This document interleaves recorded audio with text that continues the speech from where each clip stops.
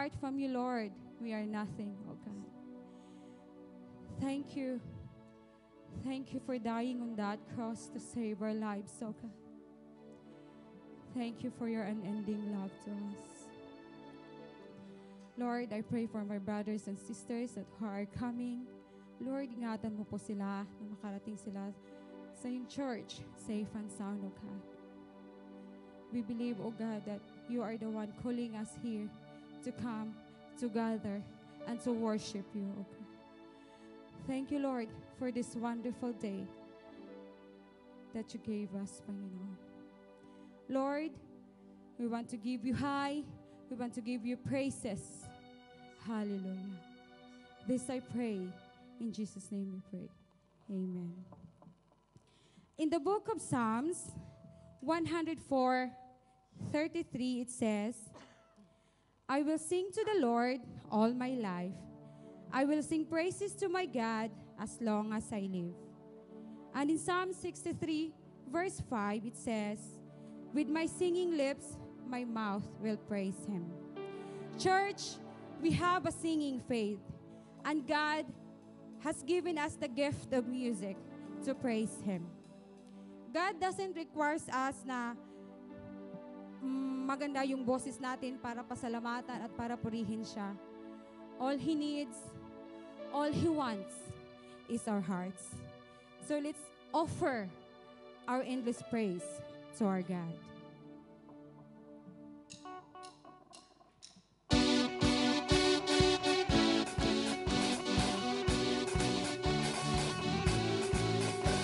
Oh, you are God, and we'll lift you up. Come on, church! Singing, we keep praising, we won't stop. Giving all we got is your worthy of all glory. Oh, there is no one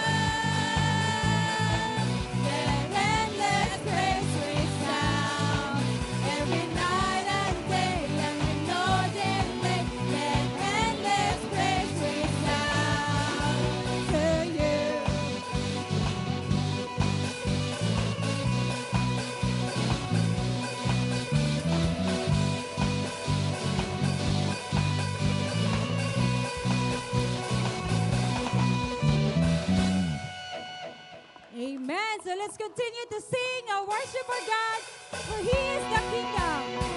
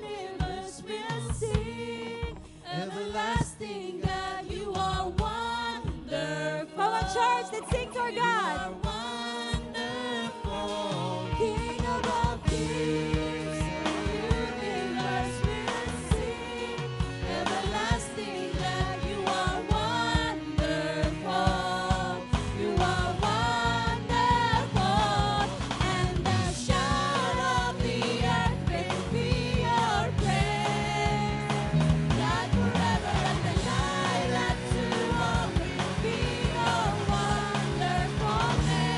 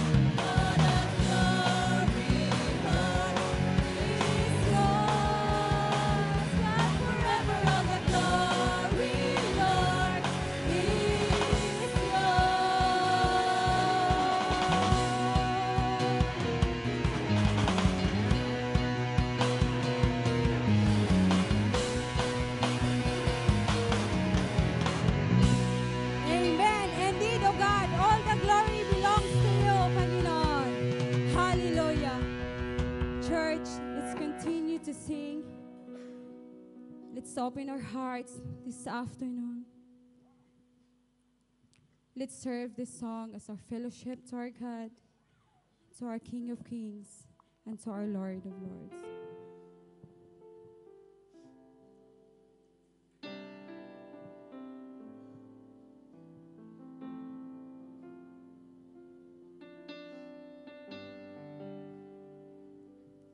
Bless the Lord, oh my soul, oh my soul, worship His holy name.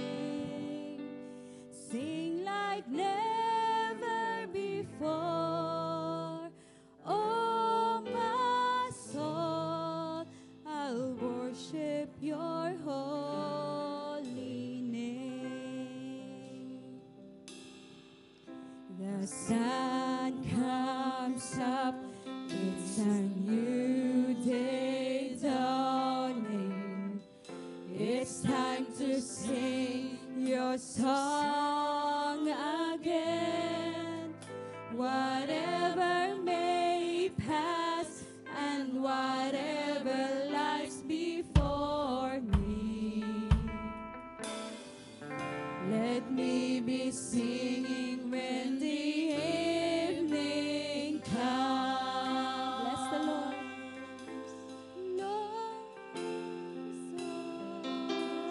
Oh, my soul, worship His holy name. Sing like never before. Oh, my soul, I'll worship your holy name. You're rich in love and you're slow to anger. Your name is great and your heart is kind. For all your goodness I will keep on singing. 10,000 reasons for my heart. Come on, church, and sing to our God. Bless the Lord. Bless the Lord, oh my soul. Oh, my soul. Worship His holy name. Oh, we sing like never before. Sing like never before. Oh, my soul, I'll worship your holy name.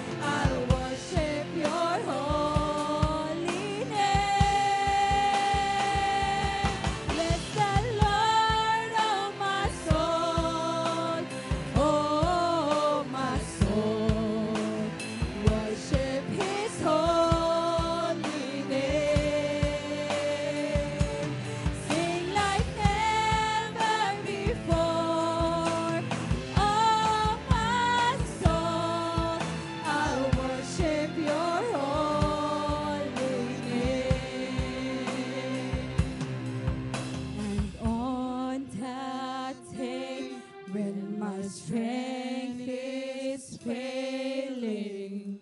The end draws near, and my time has come. Still my soul will sing your praise unending. 10,000 years and then forevermore, forevermore. Lord, oh my soul, oh my soul. Come on, church, worship His holy name. We sing like never before, like never before. Oh my soul, I worship Your holy name. Bless the Lord, oh my soul, oh my soul. Worship His holy name. Sing like never before. Oh my soul, I worship Your holy name. Bless the Lord, oh my soul, oh my soul. Worship His holy name. Sing like never before. Oh my soul, I worship Your holy name. I worship Your holy name, oh God. I worship Your holy name. I worship Your holy name.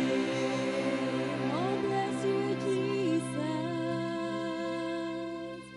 We worship You, oh God. We worship You, oh God. We love You, Lord. Hallelujah.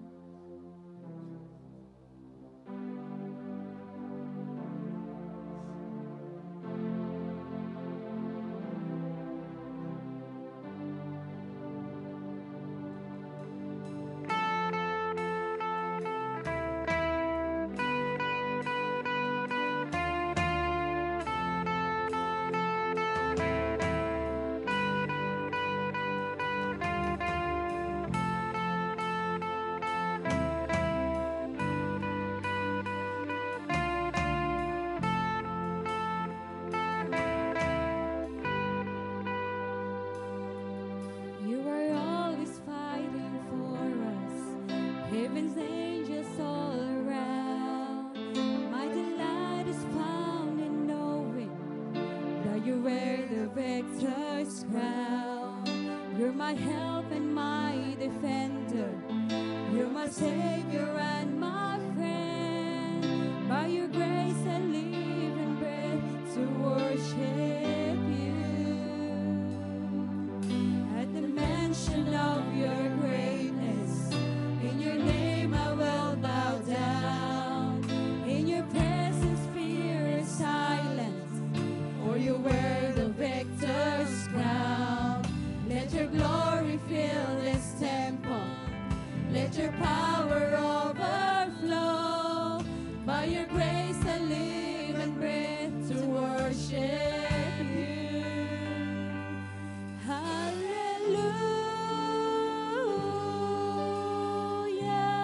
Hallelujah. You have overcome. You have overcome. Hallelujah.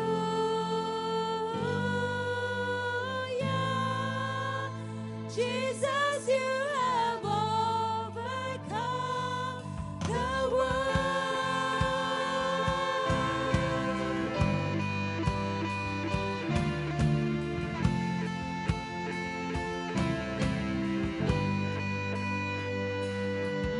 You are ever interceding as the lost become the found. You can never be defeated.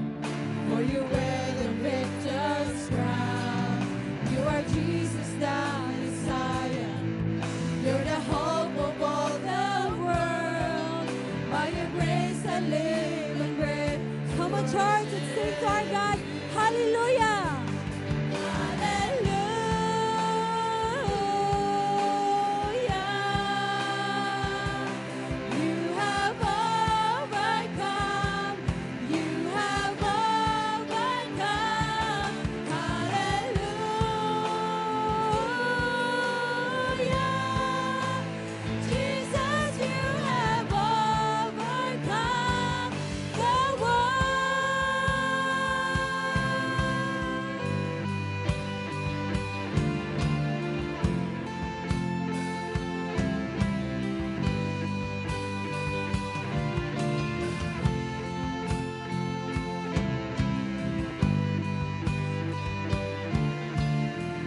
Every high thing must come down.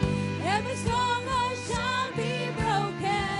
You are the victor's crown. You have overcome. You have overcome.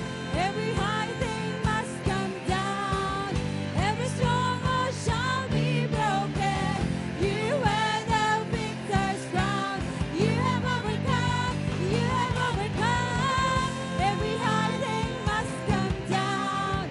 Every stronghold shall be broken. You wear the victor's crown. You have overcome. Every high thing must come down. Every stronghold shall be broken. You wear the victor's crown. You have overcome. You have overcome.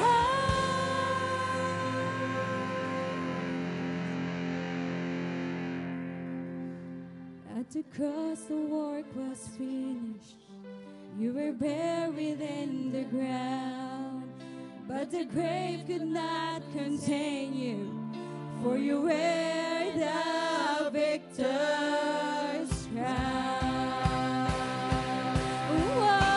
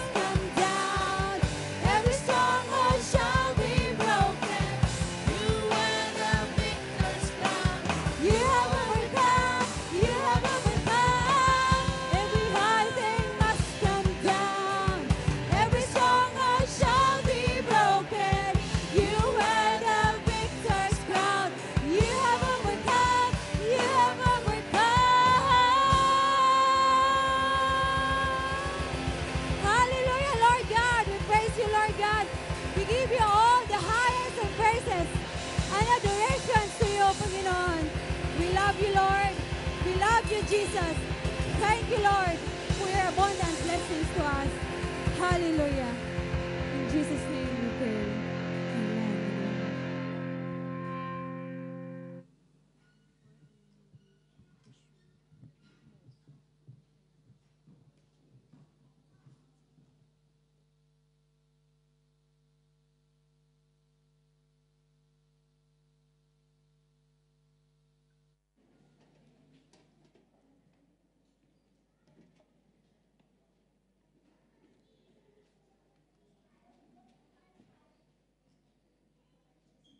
praise.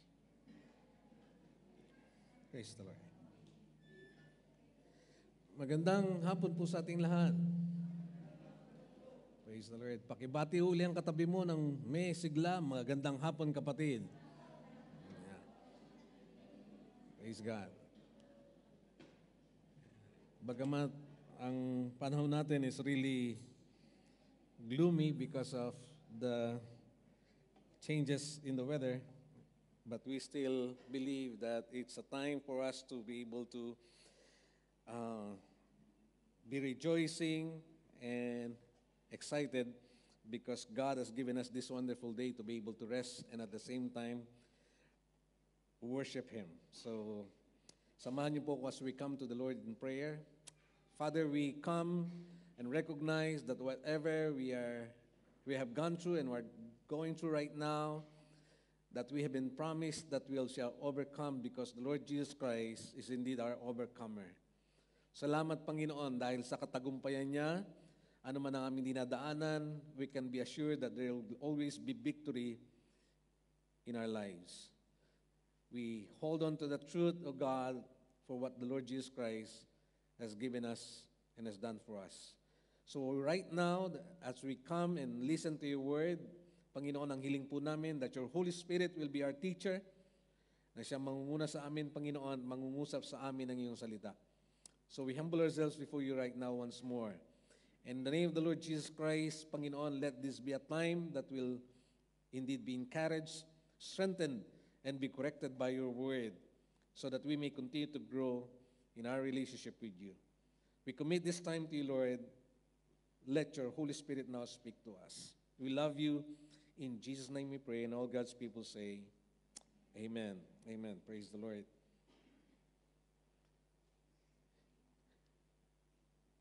This year, we have been challenged by the Lord to be able to move on in spite of the last year's transitions sa mga buhay ng marami sa ating mga kapatid, especially in our church, that many have moved to another place, marami na rin nag-retire. But the Lord is good. He enabled us to stand firm, but also not just to survive the situation, but continue on sa ating pagsunod sa Kanya. Because it is God's desire that we'll grow and we'll advance and we'll move on. In fact, I've shared to you that siguro lahat tayo is desiring to be able to advance and progress in our lives. Wala sigurong nangarap na umatras siya o may stuck siya sa buhay na meron siya. In different areas of life, gusto natin laging umuusad. We always want to advance. We always want to progress. May it be in technology, in our finances, kahit sa ating career, or even in a relationship. We always want to move on and to advance. Just this morning when we are having our meeting, and we are discussing about the changes in the technology that we have right now. I don't know if you're aware that the 5G technology is now being introduced sa mundong ito. The 5G technology is now being used by some of the nations and somehow medyo naambunan na po tayo niyan. Ano tong 5G technology? This is the latest generation in technology na kung saan mas lalong pina-advance yung ating sistema ng komunikasyon, especially in mobile communications. Okay? Nanggaling yan, of course, dun sa tinatawag nating meron pang first generation, second generation, third generation, and fourth generation. Then we are coming up with the fifth generation. Ano ba tong ano tong 5G technology na to? This is actually designed to perform yung ating communication on a high-speed level, more speed. Ang data rate niya, ay sinasabi dyan, it will be 1,000 times. So now you can connect your devices sa mga Wi-Fi, not just yung nag-aalala tayo na kapag merong isang gagamit o dalawa, tatlo, is medyo babagal na. This time, the 5G technology can accommodate 10 times to 100 times of connected devices. Okay? So pwede siyang sabay-sabay, kahit manood ka ng video dyan, ng YouTube dyan, it will not affect the rate ng iyong panunood. Okay? And this is very sabi nating energy saving when it comes to sa mga paggamit ng energy. So marami rin po dyan nagsasabi that this technology will give us reduce yung ating cost ng binabayaran, which is really happening right now. Nung connect kami sa Itisalat for another contract, this time it's more cheaper than before previously that we're using and more faster. So it's really a benefit sa marami, especially now that we're using more sa atin ng internet. Okay? So malaki rin yung capacity niya. Sabi diyan, it's 10 times battery life, lalo na sa mga power devices. Okay. So it started, alam natin, doon sa tinatawag na first generation. Ang speed daw niyan is 2.4 kilobytes pa. Okay? Then it moved to second generation in 1990. Now it moved to 64 kilobytes. Then it went to 3G in 2003. This time it's 2 megabytes. And after that 2003, the 2009, we're using the fourth generation technology with 100 Mbps as the maximum rate. But the 5G is now introducing the 1 gigabyte, so 10 times more. Okay, kaya yung standard, especially in UAE that's being used for the minimum user is the 100 Mbps. Can you imagine that this 1 gigabyte, 10 times. Sa Pilipinas, by the way, nandun pa rin tayo sa tinatawag na 2003, 2 Mbps. At minsan, wala pa yung tamang rate. Okay? Can you imagine? While we are enjoying the 5G right now, they're still in the 3G, kaya naman panay-complain ang maririnig. But, sino ba may gusto to stay doon sa ganung kalagayan, to be stuck in the kind of technologies that they're using right now? Wala po. Everybody wants to be advancing and progressing, especially in the technology that we're using right now. But hindi lang yan sa aspeto na yon sa ating mga gamit devices. We also want to advance sa ating buhay, sa ating career.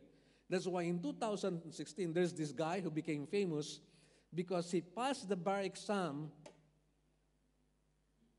being a janitor. He became a lawyer. He passed the 2016 bar exam. Isa lang ho siyang janitor, 35 years old, the name is Ramil Comendador. Nung una niyang hinanap yung kanyang pangalan, sa sobrang tense niya, hindi niya nakita, umiyak po siya, sabi niya, I failed. But later on, when it was given to him, nandun pala yung pangalan niya, and so nagtatalon siya, and he said, I passed the exam. So he was recognized as the janitor who is now a lawyer. Why? He wanted to advance and to progress sa kanyang career, not just to stay as a janitor, he became a lawyer. So even in our career, we would like to advance. Nobody wants to stay sa buhay na dati natin, na nakasanayan o pinanggalingan. This church is so blessed with a new generation of babies. And we're excited to see them starting to crawl, starting to sit and run and walk. At hindi lang ho yan, nakikita natin mabilis nilang paglaki. Ang dami natin mga babies dito na naging malilit ng chikiting. Di ba? At nakakatuwa sila dahil pag nagsama-sama sila, makikita mo iba't ibang personalidad. Merong isang tahimik, merong isang napakatapang, merong laki sa UAE na bully, meron ng babatok. May exciting yung mga bata. We're excited to see how they will grow. We're excited that they're advancing in their life as children. And they're growing fast. Bago matuklas yan, later on, nag-aaral na yan. Still remember, I think 3 years or 4 years ago, na yung mga nag-aaral natin mga youth sa Pilipinas right now has been just singing here and doing their concert as kids. And now, they are there studying in their college sa Pilipinas. And who'll know later on yung mga susunod natin mga bata ngayon, napakabilis niyan, susunod din sa yapak ng ating mga anak sa Pilipinas because they're growing fast. So also in our faith journey, God wants us to move on, to advance. Hindi lang sa aspeto ng ating karir. Kung merong nagnanais na mag-advance sa buhay na ito, is none other than God. That's the reason why ang faith journey natin mga kapatid, remember where we came from, Ephesians will tell you how God is advancing us and leading us into our faith journey. Sabi sa Ephesians, right? Okay. As for you, you were dead in your transgressions and sins. Sino mang taong wala kay Kristo ay isang patay. Spiritually. Yun yung kalagayan ng taong walang relasyon kay Kristo. It was described by Ephesians chapter 2 verse 1, they were dead in their transgressions. But somewhere along the line, kinatagpo ka ng Panginoon, nanampalataya ka sa Kanya. That's why, again, sabi rin ni Paul in Ephesians chapter 2 verse 4 and 5, but because of His great love for us, God who is rich in mercy, made us alive. Dati kang patay, binuhay ka ng Panginoon. In Christ. Pero hindi lang natapos doon. Hindi ka lang yan binuhay. Ang sabi ng Ephesians again, in chapter 4, verse 14, we are not meant to remain as children at the mercy of every chance wind of teaching, but we are meant to grow in every way, into Christ. Gusto rin ng Panginoon na hindi ka lang mabuhay, kundi lumago ka, because the ultimate goal is to be like Christ. Kaya nga, kung babalikan natin yung journey natin bilang mga Kristiyano, nung nag-umpisa tayo mga wala pa kay Kristo, we're dead in Christ. Ibig sabihin, it is really a situation na kung saan parang wala kang kakayanan. Pero inabot ka ng Panginoon Kristo na mayaman sa biyaya at habag, kaya nakilala mo siya at binuhay kanyang bilang isang Kristiyano, spiritually. But, again, hindi niya gusto ma-stuck ka sa buhay na naligtas ka lang. He wants you to move on, He wants you to grow. Kasi kung yun din lang talaga, as I've said many times, kung gusto lang ng Panginoon, iligtas ka niya, daling ka lang sa langit, di dapat nung makilala ka niya, kunin ka na rin niya para diretso ka na sa langit. Di ba? Diba? Kung, as I've said, kung ganun din lang talagang plano ng Panginoon, dapat nung nagpabautismo ka, tinagalan ko na lang para diretso ka na sa langit. Di ba? Titingnan mo, mihinga pa ba yan? Diretso na. Pero hindi ganun ang plano ng Lord. Ang plano ng Lord, when He saved you, there's a purpose in saving you. So that as you grow, your life will reflect God's image, Christ's image, and you will continue to grow like Him. But the truth is, unfortunately, many times, marami Kristiyano, kahit tayo, are stuck in our Christian life. Bakit madalas humihinto, na-stuck tayo sa buhay Kristiyano? Let me give you some reasons. The first reason is that many Christians are so self-satisfied that they thought, okay na akong ganito, basta kilala ko si Kristo, basta sigurado akong pupunta sa langit. Kontento na sila sa ganung kalagayan. So we became Friday Christians. Hanggang doon lang, basta ako dumadalo ko ng church, okay na ako dyan. Mga kapatid, wala pa sa kalingkingan ng plano ng Lord na iniisip niya para sa iyo ang nakikita mo. If you thought that it's okay just to attend and without growing, marami kang namimiss sa buhay na nais ng Panginoon. Remember what Jesus Christ said? I have come to give you life in its fullness. Hindi mo nararanasan yung fullness because you are self-satisfied. Doon ka na lang, hanggang doon ka na lang. That's one reason why many Christians are stuck. Second reason is that yung maraming Kristiyano kaya medyo humihinto is that they experience in their Christian life some failures or maybe sins.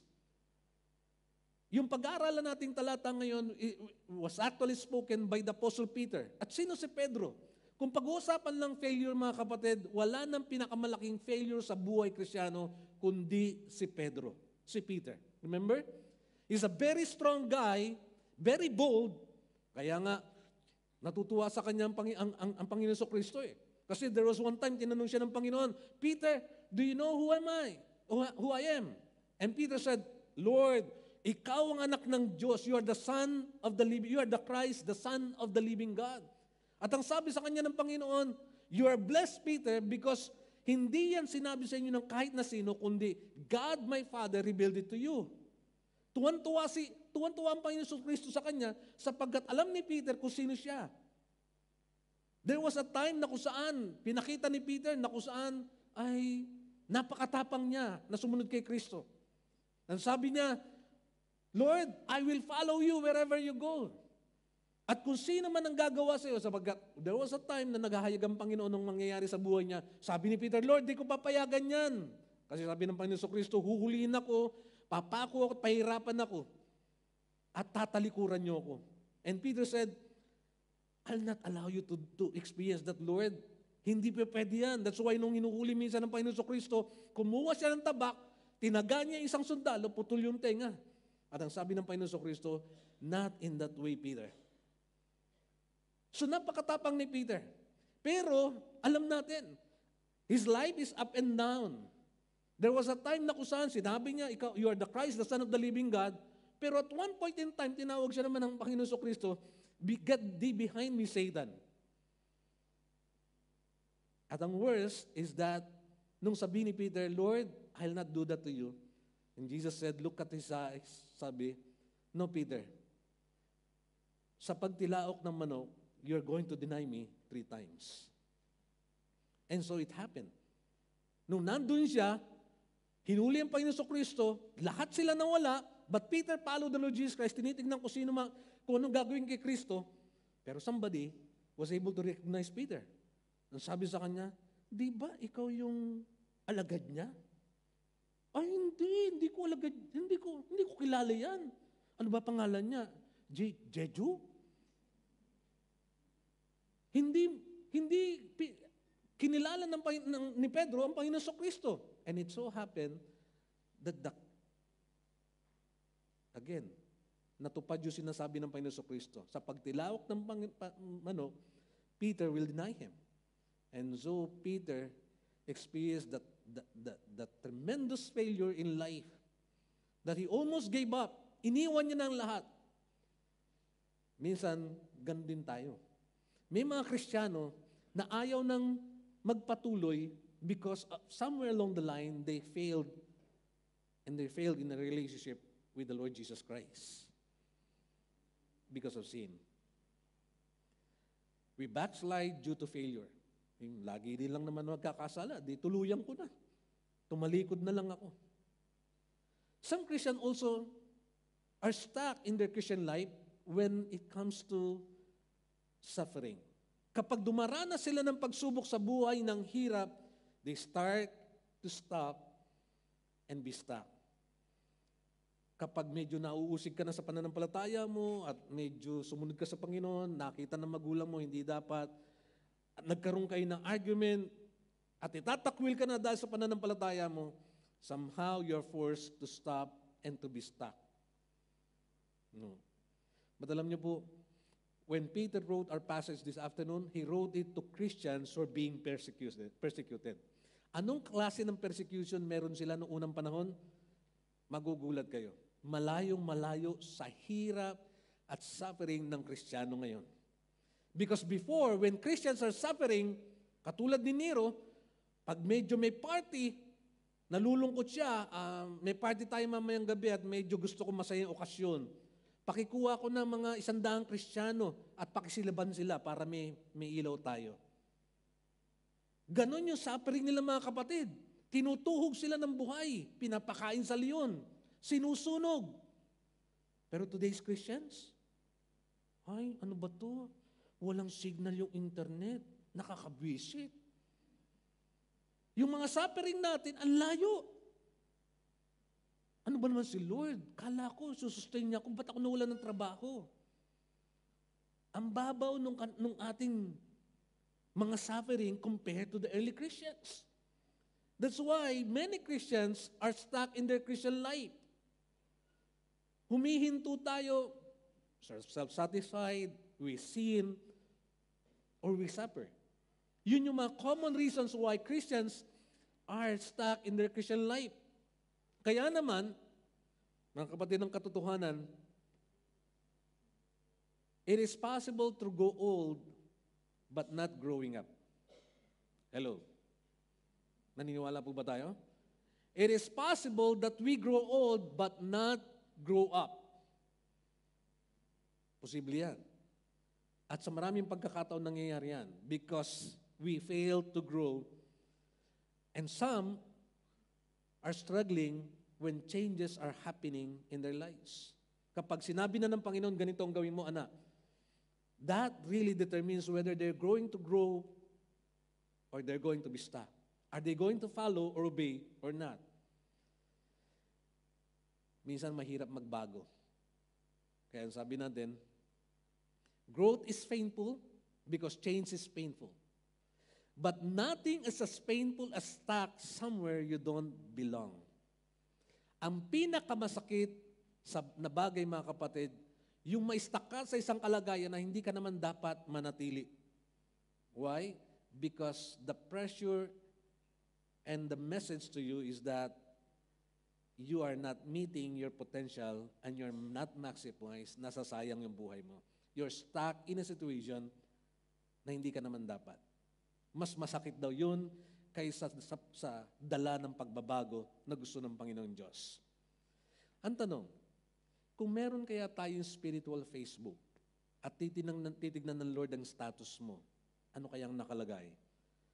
Are you moving on or are you stuck in your Christian life? Diba? Madalas yun ang gusto natin tingnan kagad. Sino ba tong taong to? At makikita natin sa kanyang status. Married. Single and ready to mingle. Diba? Nilalagay na iba yan eh. Okay ba naman? Complicated. Yan. Ang tatapang ng iba, no? Sa Facebook, nilalagay yung status nila. Complicated. Into a relationship, complicated. Alam mo na. Diba? Kung meron tayong spiritual Facebook, ano kayang status natin as far as God is concerned? Are we moving on or are we stuck? If you're a Christian, 5 to 10 years or maybe 20 years, wala ka pa rin sinasamahang G group and you're not involved, you do not even know the names ng iyong mga kapatid, you're stuck. Sapagkat ang design ng Lord is really that you grow. Not just in His relationship with you, but also in your relationship with your brothers and sisters.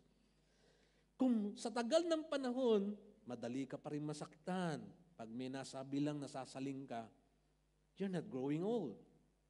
Kung ganun pa rin ang paraan ng pagsasalita mo, you're stuck. Katulad din ng dati. Kung insecure ka pa rin, nakikita mo, naiingit ka pa rin sa mga kapatid na merong mas maayos na trabaho, at merong pambili ng whitening lotion at wala ka, I think you're not growing. If you're so complaining and unforgiving, I think you're not growing. You're stuck. Pwedeng umaattend ka ng church, tataas ka ng kamay, umaawit ka pa, but doesn't mean that you're growing. Again, maraming tao ang Sunday Christian or Friday Christians. Yes, they are attending, but they're stuck. They're not growing in the relationship with the Lord. In fact, kahit nga sa church natin, meron. Pwedeng nadadala ka lang, na-hype ka lang, tataas ka ng kamay, ang ganda ng song. But you're not growing in the Lord. Eh, Pastor, sincere naman ako sa sinasabi ko. Yes, you can be sincere. But many people are sincerely wrong. Pwedeng sincere ka doon sa ginagawa mo, but you're not growing. Kasi yung mga kulto, mga kapatid, sincere sila. Sincere sila sa ginagawa nila, but they're wrong. So you need to know, kumusta na ba ako? Because the greatest evidence that you can be growing is a changed life. Ang totoong ebidensya at patunay na lumalago ka sa Panginoon, yung buhay pa rin kung nagbabago. Nakikita ba ng parents mo sa iyo yung pagbabago? Kasi baka naging born again ka lang sa pangalan, pero yung changed life, wala pa. Nagdagdag ka lang ng bagong reliyon. So I'm telling this to us, to ourselves, is because we need to be true and honest before the Lord. Are we growing in our faith in Him? Because it is God's desire that we move on in our relationship with Him and grow in our faith. That's why sabi ni Peter, 2 Peter 3:18, but grow in the grace and knowledge of our Lord and Savior, Jesus Christ. Malinaw yan. Grow in the grace and knowledge of our Lord and Savior, Jesus Christ. Kung merong gustong lumago, mga kapatid, sa buhay na ito, ang Diyos yun. He doesn't want us to be stuck. He wants us to reach the maximum potential of the fullness of life that God would like us to experience. So ang tanong, how can we grow and move on in our faith? Paano ba? Let me, again, share to us that we need a growing faith. Last Friday, we talked about a confident faith. This time, we're going to talk about a growing faith. And I entitled God's message this afternoon as, Let Faith Arise. Let faith arise. May I invite you to please stand with me and read this passage. 2 short verses. Let's read it loud. 1 Peter chapter 2, 1 and 2. Ready? Begin. Therefore, rid yourselves of all malice and all deceit, hypocrisy, envy, and slander of every kind. Like newborn babies, crave pure spiritual milk, so that by it you may grow up in your salvation. Purihin po ang Panginoon, makapupo tayong lahat. So we have a simple and yet practical and truthful message this afternoon. Paano ba tayo lalago sa ating pananampalataya? 2 things. First, kung gusto mong lumago, there must be what we call a spiritual cleansing. Pakisabi po natin cleansing. Diba? Kung gusto mong gumanda sa gabi, you're doing cleansing. Yan. There must be a cleansing, spiritual cleansing. Let's go to our passage. Sabi ng unang talatang binasa natin kanina, nag-umpisa sa salitang therefore. Pag nakita natin yung salitang therefore, we need to see what is there before. Meron siyang nasa unahan na sinasabi at sinusundan niya lang. So ano ba yung sinasabi? Because we are in the chapter 2, in the chapter 1, it says, verse 21. It should be chapter 1, verse 23. Since you have been born again, sabi ni Peter, dahil na born again ka na, diretso yan.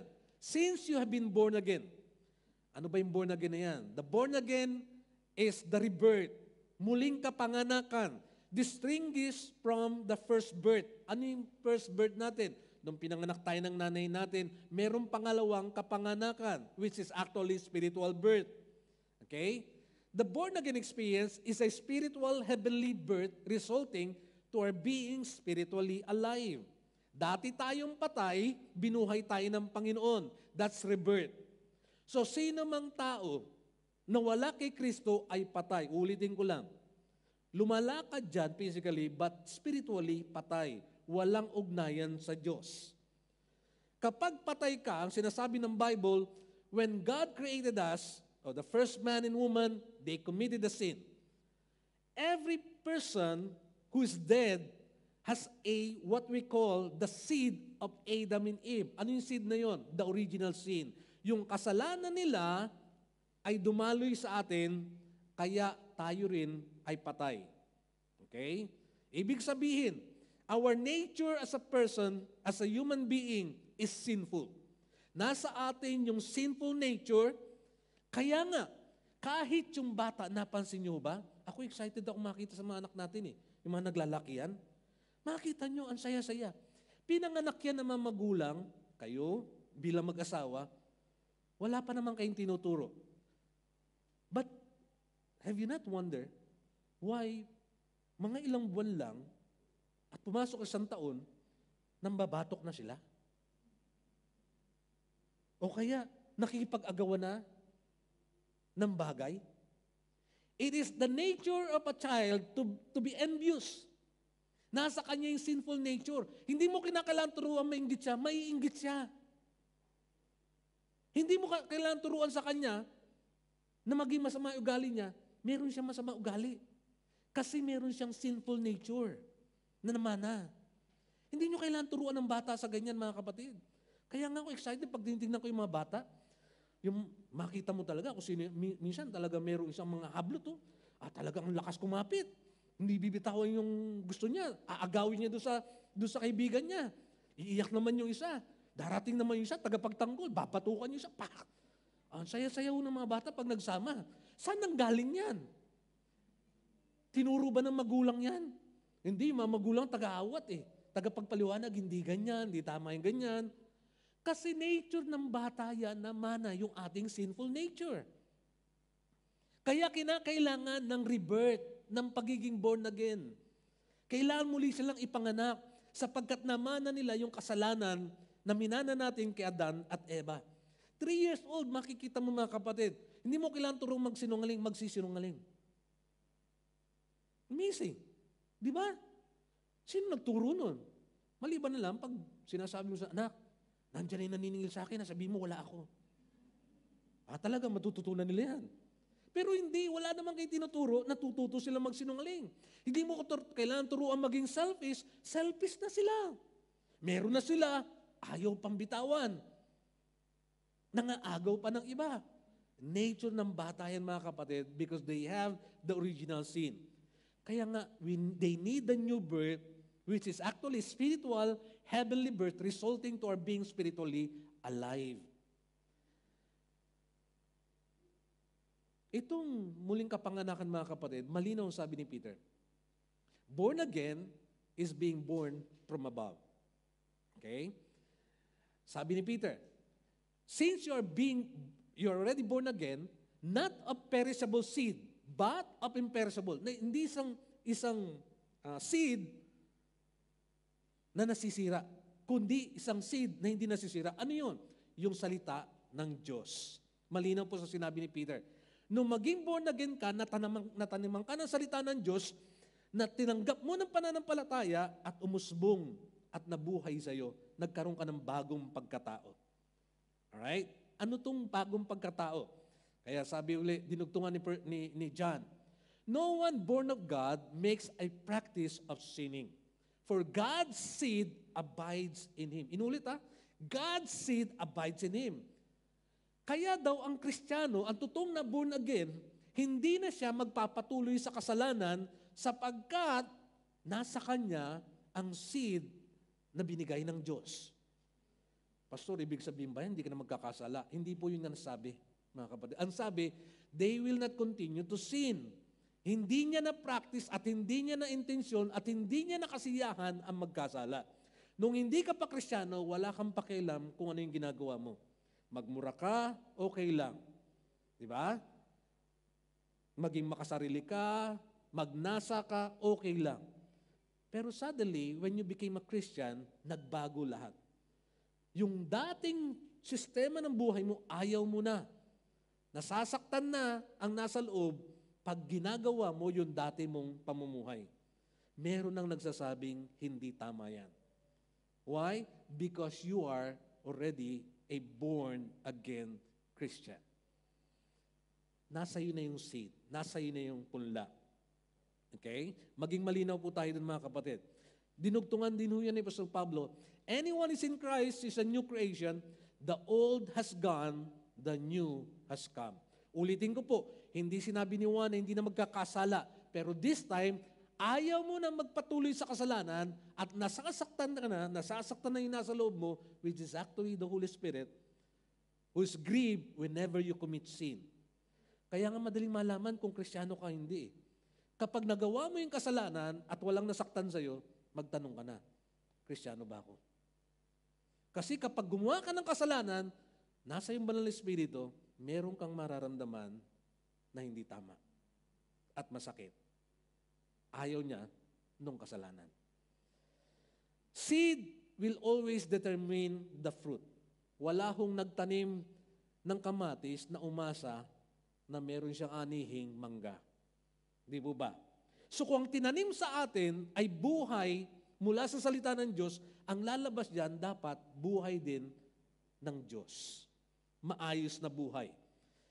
For God's seed, malinaw yung sabi ni Peter, for God's seed abide in Him, and He cannot keep on sinning because He has been born of God. Kaya ang mahalaga rito ang tanong dito, kaya mo lang na magbago, kaya mo lang makawala sa nakalipas kung muli kang ipinanganak and you have been born again. Because you were planted a seed That seed will enable you to overcome your old life. Ang mahalaga lang, ang tanong, are you really born again? Pwede bang pakitanong sa katabi mo, born again ka ba talaga, kapatid? Born again ka ba talaga? It is not by title, yung mga born again doon. Hindi ho. Ang born again, karanasan sa Diyos na kung saan pinanganak kang muli. It is not a name or a title. It is an experience of God putting you into a rebirth, making you alive again. Kasi hindi mo kakayanin yung pinagagawa dito kapag hindi ka born again. Sa totoo lang. Yung iba, nasasaktan pa. Yung kapitbahay ko, araw-araw akong iniinis. Kasi pag nagsalita, ganito. Mga kapatid, huwag ka na mainis. Kasi ang taong wala sa Diyos, natural nilang buhay yun. Don't expect something from people na hindi naman nila capable gawin. Dahil wala sila nun. Ang sinasabi rito, yung may kakayanang gumawa nito, yung mga taong meron ng Espiritu ng Diyos. At ang sabi, kaya dinugtong ni Pedro, therefore, since you are born again, rid yourselves. Okay? Linisin yung sarili nyo ng mga bagay na ito. Rid yourselves. It is a command. Hindi option yan, mga kapatid. Bakit niya inutusan ni Pedro, alisin nyo to? It's because you have the capacity since you are born again. So do not expect it from people who are not born again. Huwag mo sila ihalin tulad sa'yo. Okay? Baka mamaya nag-expect ka, katulad ng pag-expect mo sa born again, hindi mo mamimit yan, maproprostrate ka lang. So, ano yung pinalis ni Peter sa atin? Una, anong sabi? Malice. Rid yourselves of malice. Malice is a desire to cause pain, hurt, or distress to someone. Sa Tagalog natin, alam natin yan, malisya. Ano yung malisya? Pag naglagay ka ng insinuation sa isang bagay, sa isang tao, that's malice. Kaya lang naman babait siya sa'yo, utangan ka niyan eh. Naglalagay ka na ng malis. Kaya malapit siya ngayon, kaya ang bait niya sa'yo, utangan ka niyan. Naglalagay ka ng malis doon sa ginagawa ng isang tao. Ang sabi ni Peter, kung born again ka na, it should not be your practice to put malice to someone in their actions, in their words. Secondly, okay, anong sabi yung pinatatanggal? Ikalawa, deceit. Pakisabi po natin deceit. Okay. Hindi receipt, deceit. Okay? Deceit. Pandaraya. A desire to take advantage on someone by cheating, concealment, or deception. Okay? It is a desire na kung saan mandaya ka sa magitan ng pagtatago, ng katotohanan, pandaraya. Para bang yung isang lalaki naglalakad, nakakita siya ng bulag. So naglagay siya. Pagkatapos, nung umalis siya, tinignan niya, paglingon niya, yung bulag, nagtaas ng salamin, sinilip yung nilagay niya. Binalikan niya. Kala ko ba bulag ka? Ba't sinisilip mo yung nilaglag ko? Ay sir, hindi po ako bulag. Hindi po ako regular na pulubi. Pinalitan ko lang yung nandito. Ha? Nasaan yung bulag na regular na nandito? Sir, day off niya po, nanonood ng sine. Intindi, no? Meron pang day off yung bulag. Pandaraya. Ano po? Pandaraya. That should not be a practice of any person who is born again. Sabi. Ikatlo, ito, masakit. Hypocrisy. It is a desire to be known for what really isn't. A desire to be known for what really isn't. Ibig sabihin, ang favorite mong song, of course, The Great Pretender. Diba? Sabi nung kanta, oh yes, I'm the great pretender. Just laughing and gay like a clown. Tumatawa daw, pero katulad ng clown. I seem to be what I'm not. I'm wearing my heart like a crown, pretending that you're still around. Ano pala yun? Hugot pala na isang taong nasaktan yun. Nagpre-pretend siya na parang okay lang, kahit sa totoo lang, dumurugo yung puso niya dahil iniwan siya. Diba? Marami sa atin minsan are guilty of this. We pretend as something that we're not. No, a Christian should not live this kind of life. Pang-apat, ano yung pinali sa atin? Envy. Alright? Yan. Eto na, mabigat to. Envy is the desire to acquire something which others have but you don't. Alam natin yan, mga kapatid. It's a common sin na ginagamit ng kaaway para mabiktima tayo. Okay? You want something that you don't have but others have. Ba? Para ba isang kwento tungkol sa isang alamat lang? Merong isang ermitanyo. Alam niyo ermitanyo, yung mga nagtatago sa kuweba, sa bundok, mahaba, balbas, nabubuhay sa malayo. Mag-isa lang sila.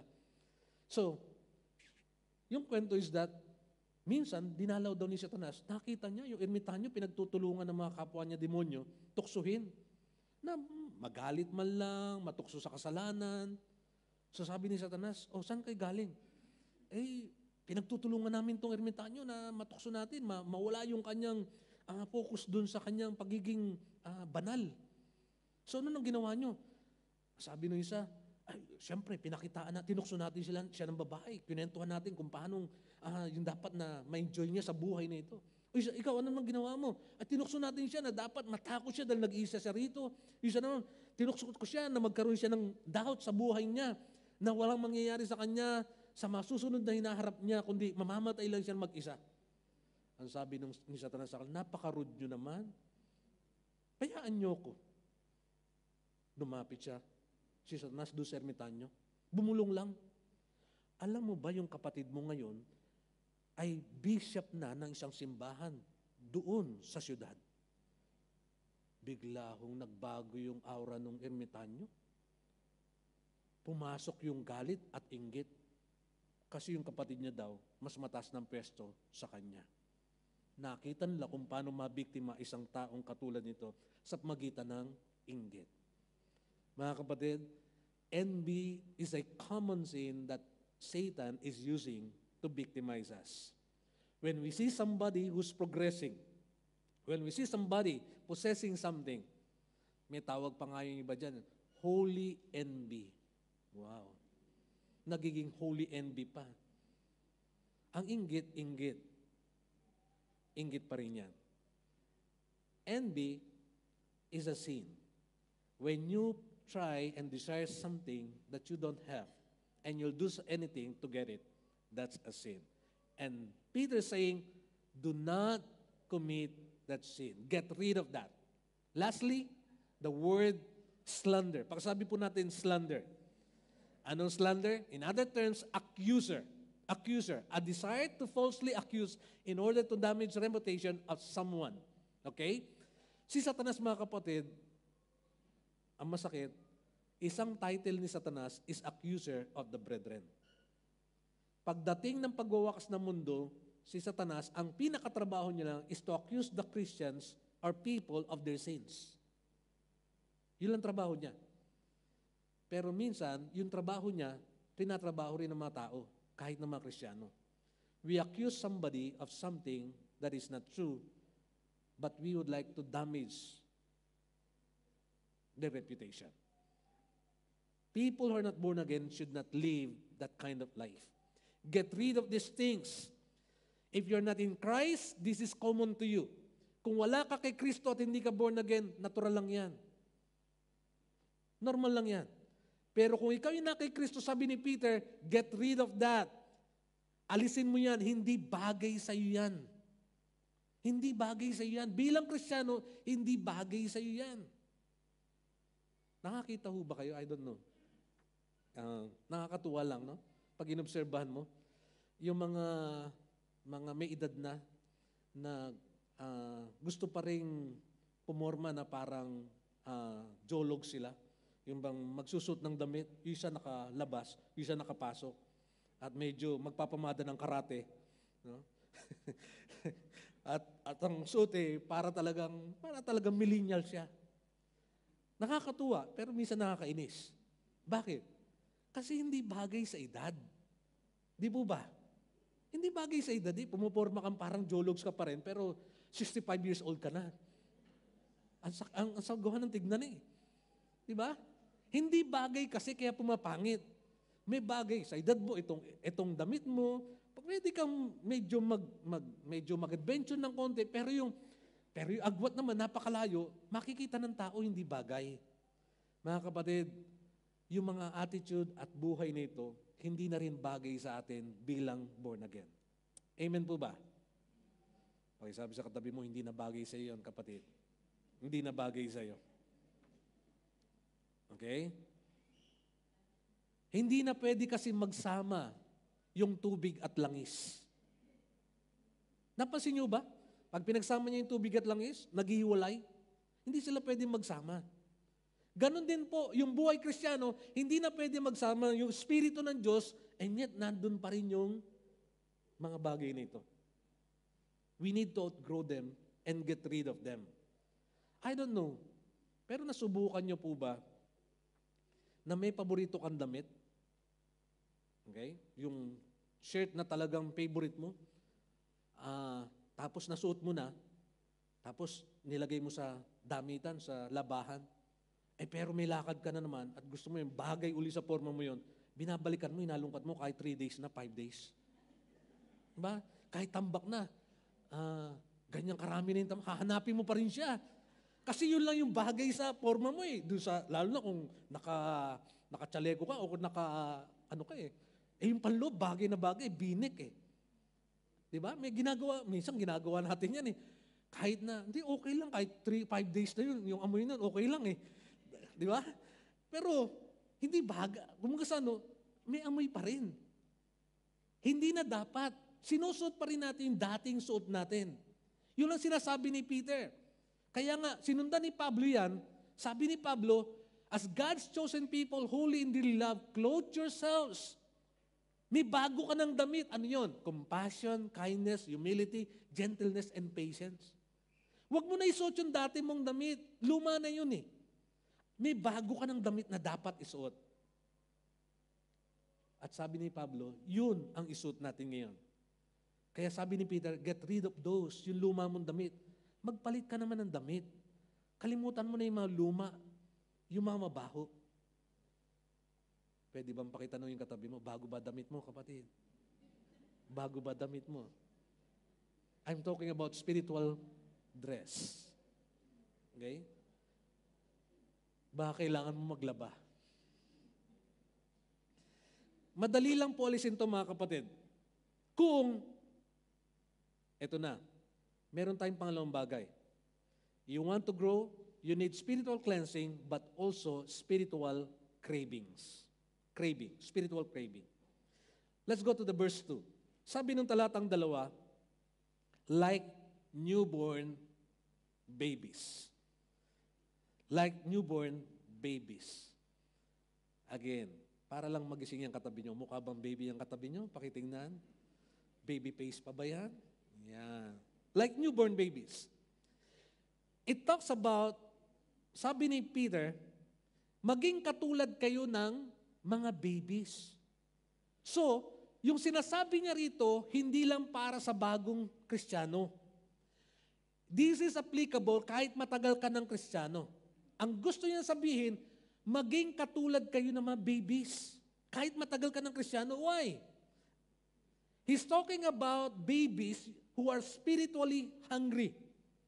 Who are craving. Maging katulad kayo ng mga babies na uhaw, gutom na gutom. Okay. Marami ho tayo nurses dito, lalo na mga nasa NICU. Di ba? How many times yung bata kumakain sa isang araw? Yung bagong kapanganak. Bagong panganak. Sige nga, nurses? Every 3 hours? Hindi every 2 hours? Ilang beses sa isang araw? Napansin nyo ba? Nabibilang nyo? 8. Tama. 8 to 12 ang sabi ng iba. Yung bata kumakain 8 to 12 times. Can you imagine kung ganun pa rin pagkain natin kahit adult na tayo, 8 to 12 times? Anong klase kaya ng katawan meron tayo ngayon? Di ba? Pero yung bata, gutom na gutom pag lumabas. They have to be fed 2 to 3 hours, 8 to 12 times a day. Bakit sinabi ni Peter, maging katulad kayo ng newborn babies, uhaw na uhaw?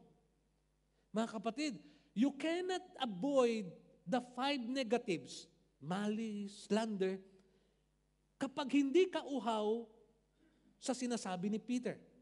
Like newborn babies, maging uhaw ka, maging gutom ka. So ito yung posture natin bilang Kristiyano, kahit matagal ka na, dapat huwag mananatili o huwag mawala sa iyo yung pagiging uhaw at gutom. Saan? Sa salita ng Diyos. Do you still have the longing for God? Uhaw ka pa ba sa Diyos? Minsan kaya tayo na-stuck, balikan nyo lang. Check lang natin puso natin. Are you still longing for God? O may ibang longing ka na? Mga kapatid, this is the real truth.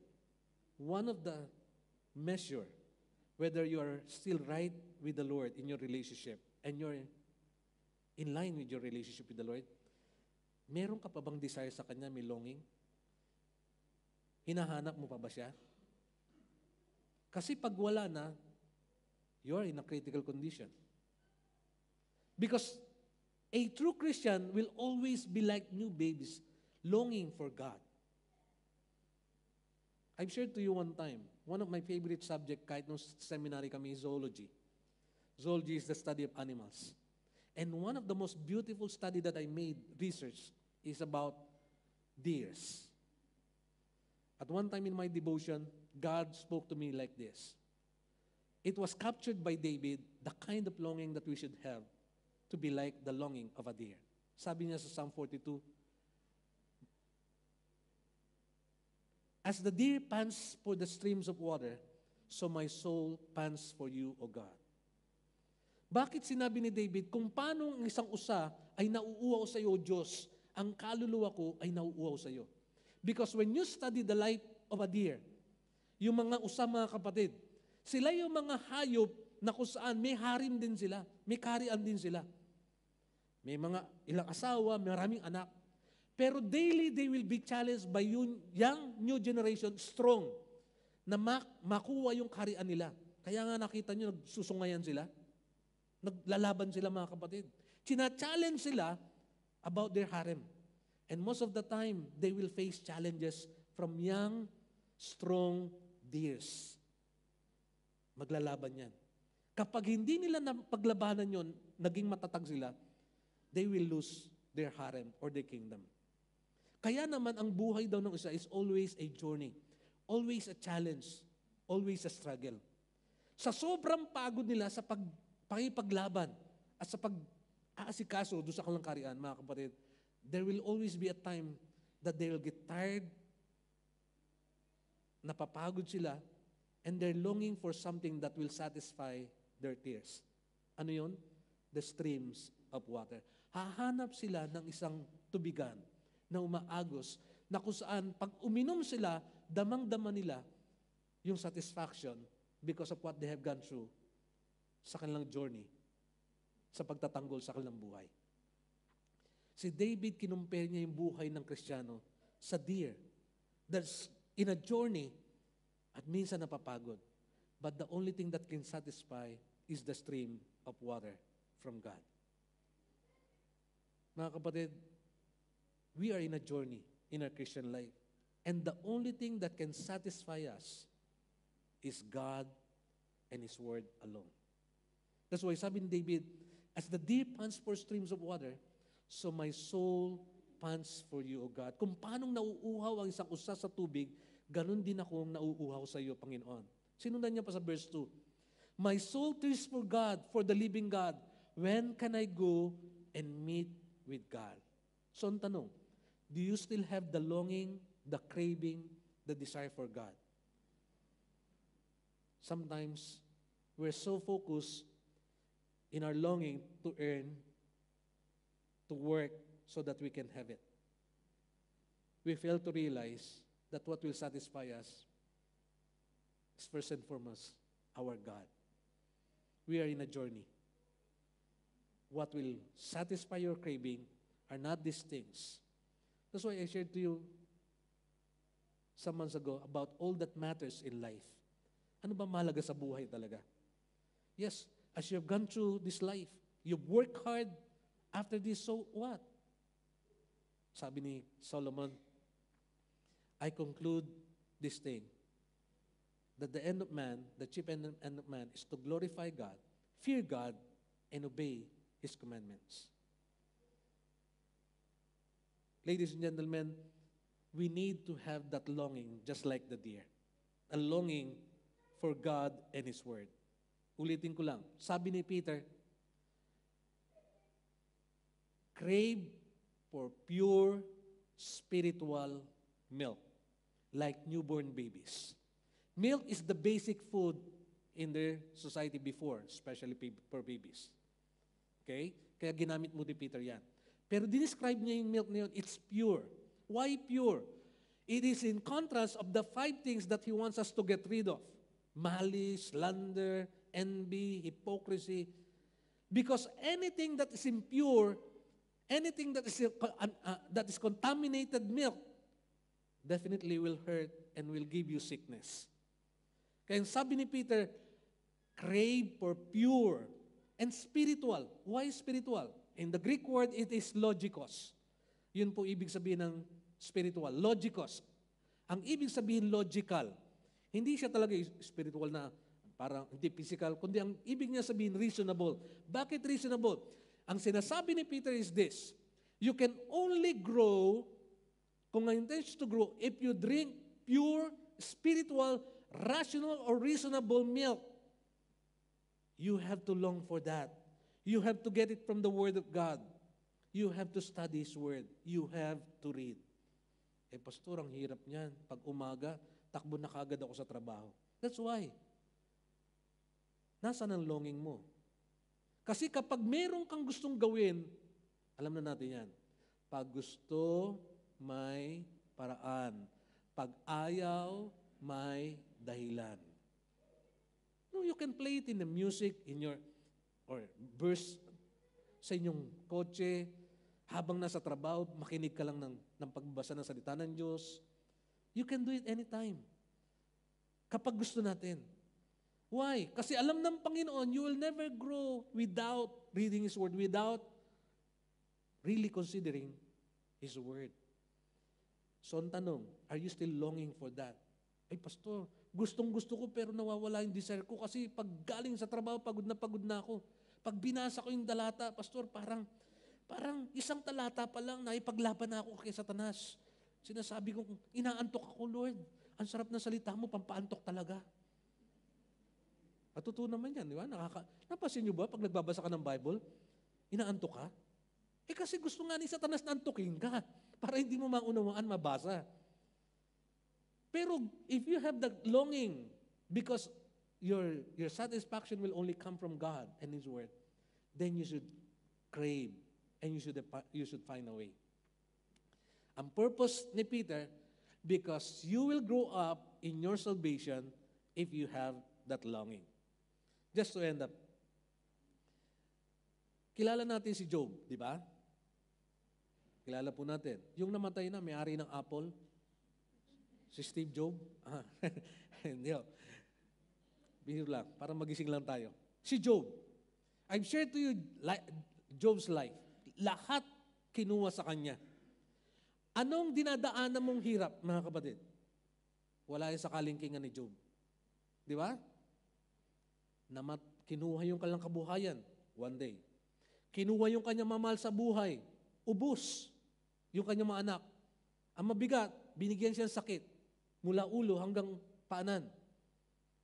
Pigsa, hindi makaupo, hindi makahiga, pigsa. Lahat ng problema na kay Job. Kaya nga, anong sakit na meron tayo? Anong hirap na meron tayo? Kasi, nasa generation tayo ng millennial, konting complain tayo. Si Job, ano naging sekreto ni Job? Pasin niyo yung salita niya. Sabi ni Job, my feet have closely followed His steps. I have kept to His way without turning aside. Hindi ako tumalikod sa Kanya. Hindi ako lumiko. Sabi niya, I have not departed from the commands of His lips. I have treasured the words of His mouth more than my daily bread. Yun ang sekreto ni Job, mga kapatid. Yung salita ng Diyos, yun ang kanyang pinagbubulayan. Pinagyaman niya yung salita ng Diyos. During that time na sinusubok siya, he hold on to the promise of God. In fact, sinubok niya maki-reason out sa Diyos eh. Binalikan lang siya ng salita ng Diyos. Job, nasan ka nung lalangin ko ang langit at lupa? Naunawaan mo ba nung ibiting ko to sa aking mga kamay? Hindi na nakapalag si Job kasi alam ni Job yung salita ng Diyos. Pero pinagpala siya. Kaya nga, ano naging resulta kay Job? But he knows the way that I take. When he has tested me, I will come forth as gold. Sa pagsubok niya sa akin, lalabas ako parang ginto. At totoo naman, when Job came out from the trials, he is just like a gold. Blessed, purified, prospered, doubly blessed. Why? Because of the Word of God, he grew in his faith through the Word of God. Mga kapatid, lahat tayo dito nagtatrabaho. Wala sa atin gustong maghirap. Gusto natin yumaman, sumagana, so that we can prepare for our future. But you know what? More than anything else, ang gusto ng Lord, lumago ka sa kanyang relasyon. Kasi pagdating ng panahon, pag dumating pagsubok katulad ni Job, hindi mo makakapitan yung yaman mo. Yung pinaghirapan mo sa isang iglap, pwede mo wala. Maubos. With due respect, isang sakit lang katapat niyan. Ubos lahat yan. Di po ba? What will you sustain you during those trials? Kaya gusto ng Lord, lumago ka sa pananampalataya mo so that when time comes, dumating man yung pagsubok, you will come forth as gold just like Job. Hindi ka mauga. You can move on in your faith because that is God's design for you. Yung mga tao sa paligid mo, mas lalong pagpapalain at believe na meron isang taong pananampalataya sa Diyos ay nanatiling matapat regardless of his situation. Because anyway, may klilang buhay. Lahat tayo papunta rin doon. Pero how will you end this life? You need to grow in your faith. Let me end with this. Faith upholds a Christian under trials. That's the reason why God would like us to grow in our faith. Sa panahon ng pagsubok, what will sustain you is your faith in God. That no matter what happens, God is with you. God will never leave you nor forsake you. Manalangin po tayo. Hallelujah. Father, we thank you for your word, for reminding us this afternoon once more. While we do, and you yourself would like us to prosper, to progress, to advance in our career, in our work, in our finances. Panginoon, kung merong unang gustong pagpalain kami, ikaw po yun, O Diyos. Sapagkat di mo lang kami tinawag upang iligtas. Gusto mo, tinawag mo kami, Panginoon, upang maging kawangis kami ng Panginoon Kristo at pagpalain din ng ibang tao at maging pagpapala sa kanila. But that can only happen if we grow in our relationship with you. I pray right now, for those of us who are going through some testings, maybe in sickness, or maybe in our relationship, sa aming mahal sa buhay, or maybe sa aming ugnayan sa inyo, Father, I pray that you will strengthen our faith, that you will help us to grow, that you will restore our longing for your word, our longing for you. Because alam namin, Panginoon, as we grow in our faith in you, we can move on, stand firm, and really advance in our relationship with you.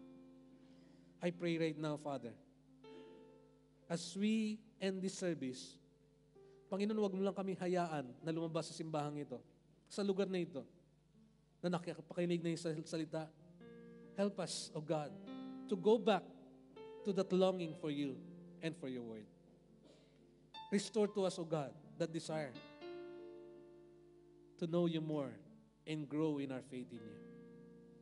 I pray this, O God, with the utmost desire for us to experience your renewal by your grace. So we thank you through your word. In Jesus' name we pray. Amen. Amen. God bless us all.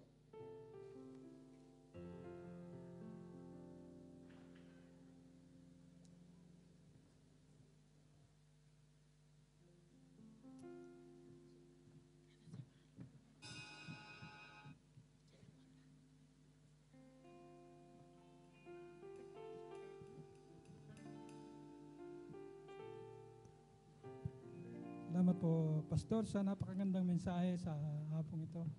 I hope na we can be challenged by the message today so that we can grow in our faith.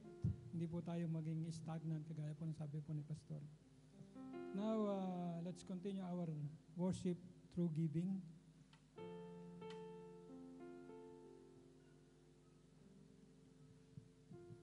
Basahin ko po ang talata mula sa pangalawang sulat ni Pablo sa taga-Korinto. Sabi po rito, tandaan nyo ito, ang nagtatanim ng kakaunti ay aani ng kakaunti.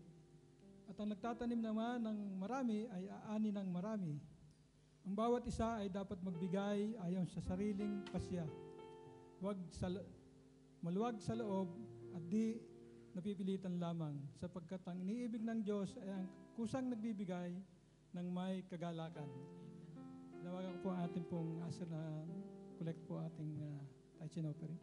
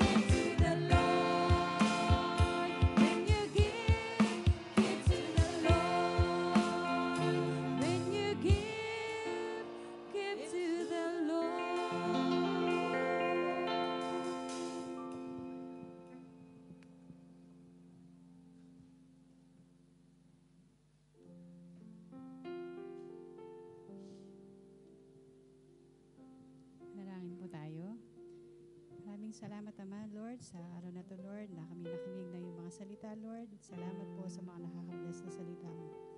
Lord, maraming salamat po sa bawat isa nandito, Lord, at sa mga bawat nagbigay po, Lord, at sila po ipagpalain mo, Ama, Lord, sa bawat buhay nila, Lord. Maraming salamat po, Lord. Lord, naway kami lumabas po na may mga pagpapala rito, Lord, at ang magamit po namin ng mga salita sa bawat buhay namin at sa bawat isa nandito, Lord, at sa bawat paglabas namin, may share po namin po sa bawat isa hindi pa nakakilala. Lord, maraming salamat po sa blessing na to, Lord.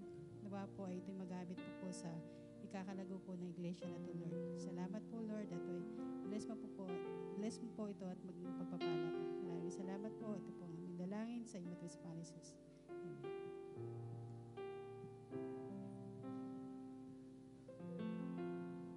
Thank you, Brother Jonar and Sister Lisa. Once again, on behalf of the Philippine Evangelical Church, I would like to welcome you to the Friday service. I hope na you are blessed and nawa ay maging patuloy po ang ating pong pananambahan sa lugar na ito. Meron po tayong isang bagong bisita sa araw na ito. Si Sister Risa Di Mauan.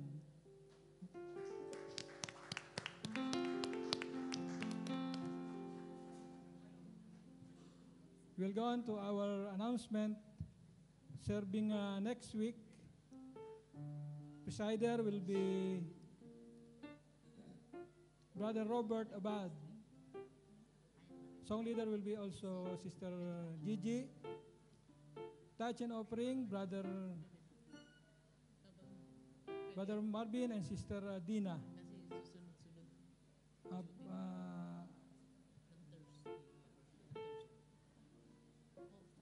Fellowship in Church Day is the Jahili G group, and the Fellowship in Church next week will be the Altuba G group. Other announcement, our monthly prayer and worship celebration will be on March 25. Sorry po, wala po ako dala sa alamin. Hindi po ako ready sa araw na ito. Marcanya J Group will be celebrating their anniversary on April 20, April 26. Then we are inviting you to join us in our Resurrection Day service on April 21 sa umaga po, 5:30 a.m. Sige po, Pastor.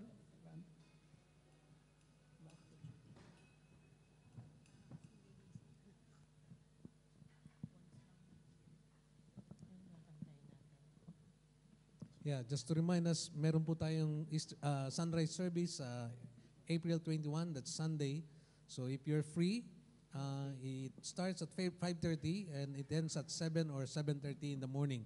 Para yung mga may pasok pa ay pwede rin po makapasok. It is a once a year experience na kung saan makasama po natin mag-worship lahat ng mga iba't ibang lahi dito sa Church Center sa Oasis. So kung gusto niyo pong maranasan uli early in the morning to worship the Lord, it's wonderful that different languages, especially yung pagbabasa ng Biblia sa iba't ibang salita ng Diyos, sa iba't ibang dialect ay ginagawa po yan. But also, our worship team will lead the praise and worship during the sunrise service. Alright, so in-invite po namin kayo. Huwag din po kayo mawala sa last Friday, ang Marcania will be celebrating their anniversary also. So they'll be doing some presentation. But this time, bago po tayo magwakas, meron po tayong mga ipapanalangin, especially may mga kapatid tayo who's in need of our prayers. And we praise the Lord sa life ni Sister Jolly. Kasama pa rin po natin siya. Let's pray na talagang the Lord will continue to show favor upon her dahil na-release na po yung insurance niya. Binigyan siya ng insurance uli. So we praise the Lord for that. But we're running for time dahil merong mga changes sa company nila. Sana hindi mo na siya i-cancel sa visa para ma-avail niya pa rin yung medical service. Ano po? So, kaya panalangin po natin na talagang mapabilis yung processing at yung pag-attend sa kanya. Alright? And we praise the Lord. May mga kapatid po tayong tumutulong sa kanya sa Tawam, particularly yung mga nag-work po natin kapatid sa Tawam, who's really doing everything para matulungan siya na mapabilis po yung process ng treatment sa kanya. So we'll be praying for Sister Jolly. Ano po? And pag-pray din natin, I think, si Ate B is, when is your operation? 18. Okay. Panalangin din po natin si Ate B. Okay. Let's pray for sustenance sa kanya. Si Ate B sa living testimony of the grace of God. Dahil marami na siyang dinaan ng operasyon, bagamat siya'y kasama rin doon sa mga ginagawa doon sa Tawam Hospital. So, let's pray for Ate B. Meron pa po ba na who's in need of a prayer para sa special, particularly yung mga may case sa hospital? Wala na po ba? So, after this, we're going to share in our meal. Enjoy the fellowship. Tumayo po tayong lahat, tayo po yung magwakas sa panalangin. Hallelujah. Hallelujah. Salamat, Lord. Because through your word, we are always reminded of your plan and design for us. Not just to be assured that we're going to your presence in heaven when we die, but even here right now, maranasan po namin the fullness of that life that you would like us to experience. Sometimes, it's easy for us to ask whether this is the fullness of life that we're experiencing because we're going through some trials and testings with some sicknesses. Pero salamat sapagkat alam namin may plano ka sa mga bagay nito, Panginoon. At ang plano mo ay makikita lamang po namin ng malawak at malinaw if we'll see it in the eyes of faith kung ano po ang kalooban mo. Lord, we've learned it even last Friday that whether in success or in suffering, you have a plan, you have a purpose in every seasons of life. And so we come to you right now with a burden, especially for Sister Jolly. We ask right now, God, Panginoon, salamat sa pag-sustain mo sa kanyang buhay. Salamat sa ginawa mo, Panginoon, especially sa operation. Now that we're pursuing the treatment sa chemotherapy or sa radiation, we pray, Lord, na magiging maayos pang processing nito. I pray ikaw kumilos doon sa mga buhay ng mga tao nang nag-asikaso, that they'll have a spirit of consideration, that they will work and help our sister. Again, in the name of the Lord Jesus Christ, we would like to lift her up to you right now. We would like to lift up this situation. Lord, hindi mo po siya dadalhin sa ganitong sitwasyon na wala kang naisipakita na kung saan ang pangalan may maluluwalhati. And so we pray right now in the name of the Lord Jesus Christ that you're going to strengthen her and use, O God, this treatment to heal her. So that for your glory, maitaas po ang kaluwalhatian mo, ang pangalan mo. Lord, ganun din po, we thank you for the life of Sister B. Salamat, Panginoon, sa buhay ni Ate B who has been faithful to you in serving you while also working here sa Tawam Hospital.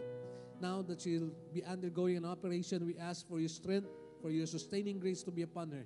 We ask, Lord God, that as you will it for her healing, let it be, O God, according to your will. In the name of the Lord Jesus Christ. Nais din po namin siya itaas sa inyo, Panginoon. Salamat sa buhay ng mga kapatid na ito. Na alam namin, Panginoon, na patuloy kang nagniningning sa pamagitan ng mga ginagawa mo sa kanilang buhay. It's really a burden, O God, to see our sister going through this process. But we also rejoice knowing that through this suffering, Lord, alam po namin, kasama ka po nila, Panginoon, at meron kang ng plano na ginagawa at ipinakikita sa buhay ng mga kapatid na ito. Hallelujah. Hallelujah. Lord, we would like to lift them up to you right now in the name of the Lord Jesus Christ. And once more we ask, let our healing God reach out, O God, and touch their bodies, O God, once more. Let your healing flow sa kanilang buhay, Panginoon. At maluwalhati ka sa anumang gagawin mo, Panginoon, sa kanilang buhay. Salamat po. Salamat, O Diyos. We're expectant, O God, para sa inyong kaluwalhatian, karangalan, kalooban na mangyari sa buhay ng mga kapatid na ito. Sa pangalan ni Jesus. Lord, for each one of us who may be going through some difficulties right now, we thank you that you've taught us to grow in our faith more than to be released and to be free from these burdens and problems. Dahil alam namin, Panginoon, as we grow in our faith, even these burdens can be a stepping stone for your glory, O God, to be exalted, for us to shine for your glory. Panginoon, tulungan mo kami lumago sa aming relasyon sa inyo, not to be stuck in our growth, in our faith in you, because we want us to experience indeed that fullness of life. Salamat po. For those of us, O God, who are desiring for something, Lord, ikaw pong nakakalam ng mga bagay nito, and according to your will, it will be done, O God, in the name of the Lord Jesus Christ. As we go from this place, as we go back to our own jobs, Panginoon, samahan niyo po kami, maging pagpapala kami, Panginoon, sa aming mga pinagtatrabuhan at sa mga kasama namin sa trabaho. Lord, let your name be exalted in our lives, in our works, wherever we go. Salamat po, Panginoon, because indeed, we are serving a God who's faithful, true, and exalted, and let it happen continually, Panginoon, sa buhay namin, saan man kami dalhin ninyo, Panginoon. Salamat po. Maingat po namin binabalik sa inyo lahat ng papuri because, again, you alone, our God, deserves all these things. We thank you and we praise you. In Jesus' mighty name we pray. Amen. Amen. Let's sing our victory song. Amen. So let's sing our victory song to our King of Kings and Lord of Lords.